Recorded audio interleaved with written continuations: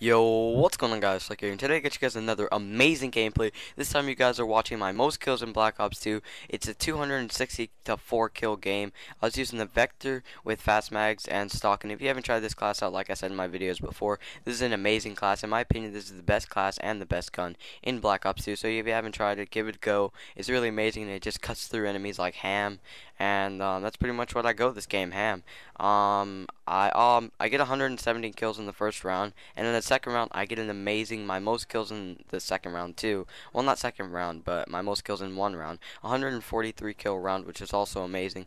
And you'll see part of the gameplay gets cut out. It only saves up to 248 to 4 or something like that. But I showed the scoreboard because I got the scoreboard because I was live streaming in this gameplay, and it was on Amp Clan because my friend Roba had to put on a stream delay, so it took him around 10 minutes. So I hopped on for about 30 or 40 minutes, maybe an hour, and I got two 200 pluses, which is really crazy. I got the 207 with the Vector, so that's kind of the same thing. But then I got this amazing 260 to 4, and I would have probably beat the most kills. I would have got like a 270, but I was 2 or 3 off my next escort drone, then Dogs and Swarm, and then this guy's session joined us, and then he was like, "Oh, I'm gonna beast on these kids." So I was killing him a couple times. He jumps around the corner and drop shots me. You guys will see it at the end of this gameplay. It was the gayest death ever, and that kid's just so gay. And then the next game he starts messaging me, "Oh, sorry man, I didn't mean to kill you off your swarm. Oh man, sorry. I don't want to hear that shit. You're so gay." And then after that, he freaking goes AFK the next game and like becomes a dyer. Why would you do that? That makes no sense.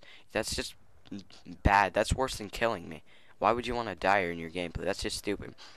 So yeah, live stream was pretty exciting and it's really fun. I'm gonna start doing it on my own channel probably once a week. I didn't get to do it I might be doing it today later on for MW3, so come check it out. I'll put my Twitch in the description. I might be streaming it by the time this video's up, who knows. So if you guys do, come check me out.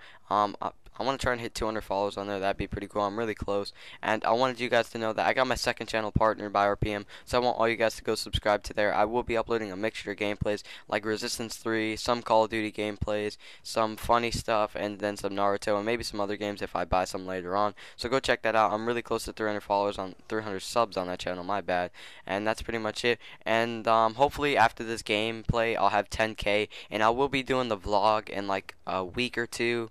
I'm not really too sure. I just have to get around to it. I gotta check if my phone camera, the camera on my phone's good enough or something like that. And that's pretty much it about that. And I can't believe I'm close to 10K. It's been crazy, guys. I did not expect to hit 10K this quick, and that's just amazing. 10,000 people have clicked subscribe on my YouTube. That's what I'm gonna be saying in less than a day or maybe more. Who knows? And hold on, guys. I just want to talk about something. In my opinion, I'm pretty sure most of you guys know Quicker Than You if you've heard of him. He is like the best Black Ops 2 player, and I'm not trying to ride on his dick or anything, but like he was so underrated back then, and then he started doing these live comms, and he got this just insane gameplay, and then he started to get noticed, and I was like, back then I was like, how come he's not getting noticed or anything? But I just wanted to give him a little shout out. I'll put his channel in the description also, so go check him out. He freaking passed me up in subs like crazy. It's just insane. Well, he deserves to be at like 20K because the stuff he's posting. I mean, just go check his channel out. It's insane if you haven't heard of him. And that's pretty much all I had to talk about. And as you see in the title of this video, it's called Story Time. It's going to be about how I started skateboarding. I know I rambled on a little in the beginning, but this is about how I started skateboarding, and I'll jump into that right now.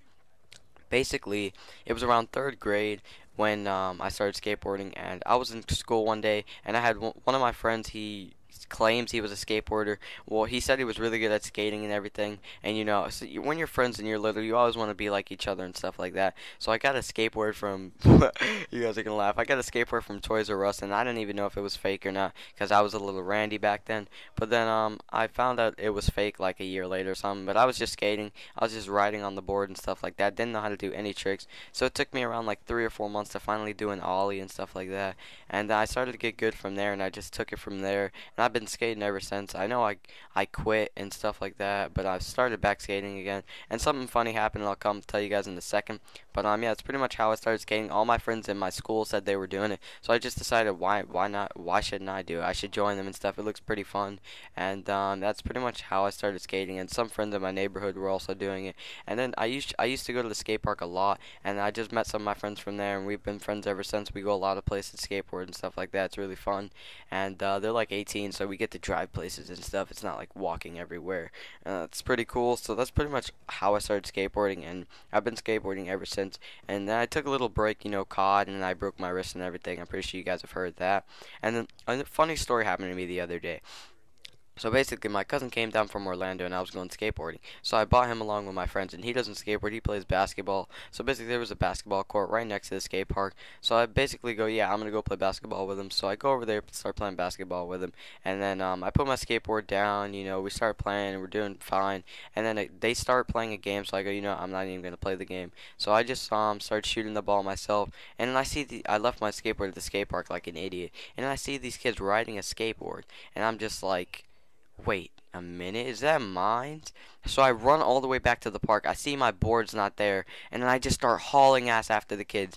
And I don't know, man, I could not catch them because they were going so fucking fast. I was like, hey, motherfucker, I was screaming at their ass, and they would not turn around. That's how I knew they took my shit. They were just going so fast, and then they turned a corner. I turned them, I kept seeing them, and then they turned another corner, and I think they went inside a house or something. They just lost me, and since I'm running, you know, I'm basically not going to be able to catch up to them because I'm kind of not out of weight. But that didn't even make sense. I'm kind of out of shape. I'm not fat or anything. I'm like 94 pounds, 5 feet tall. It's just I don't really do sports or anything. I'm just lazy, sitting on my couch all day.